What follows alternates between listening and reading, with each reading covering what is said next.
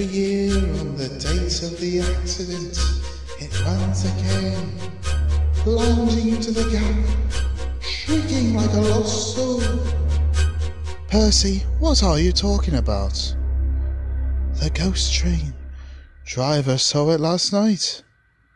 Where? Asked Thomas and Toby together. He didn't say, but it must have been on our line. He says ghost trains ran as a warning to others.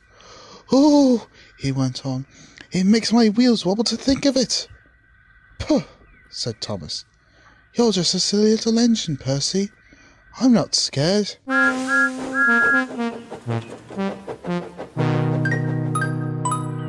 Thomas didn't believe in your ghost, said Percy next morning. His driver laughed. Neither do I. It was a pretend ghost on television. Percy was disappointed, but he was too busy all day with his stone tricks to think about ghosts. That evening, he came back light engine from the harbour. He liked riding at night. He coasted along without effort, the rails humming cheerfully under his wheels, and signal lights changed to green at his approach. He always knew just where he was, even in the dark.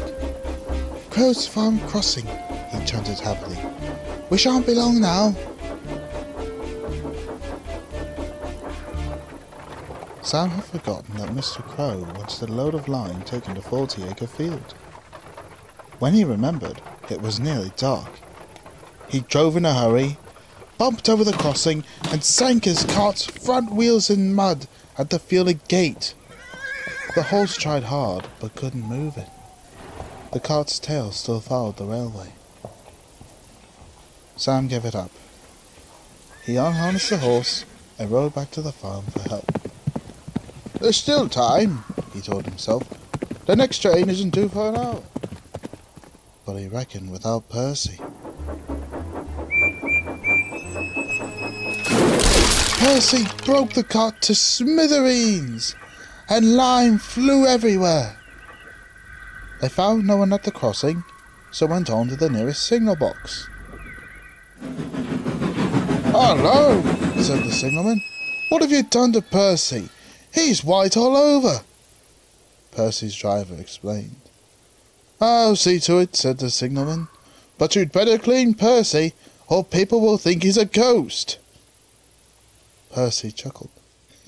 Do let's pretend I'm a ghost and scare Thomas. That'll teach him to say I'm a silly little engine. On their way, they met Toby, who promised to help.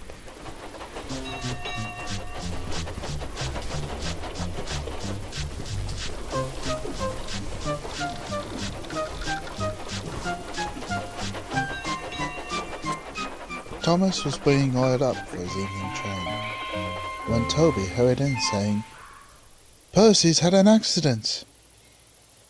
Poor engine, said Thomas. Botheration! That means I'll be late. Well, they've cleared the line for you, Toby went on, but there's something worse. Out with it, Toby, Thomas interrupted. I can't wait all evening. I've just seen something, said Toby. It looked like Percy's ghost. It said it was coming here to warn us. Puh, who cares? Don't be frightened, Toby. I'll take care of you. Percy approached the shed quietly and glided through it.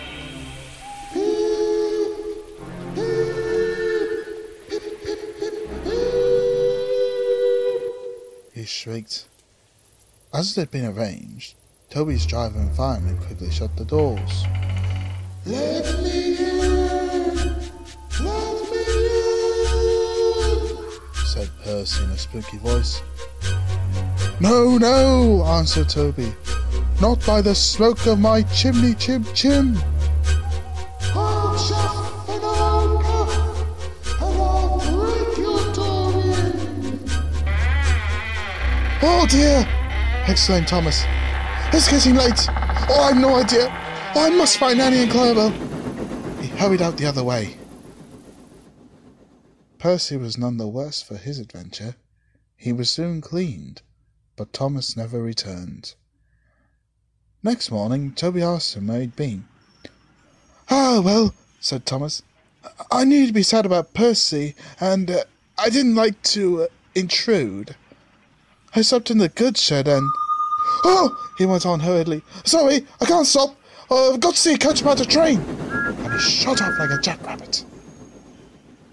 Percy rode up alongside. "Well," he exclaimed, "what do you know about that?"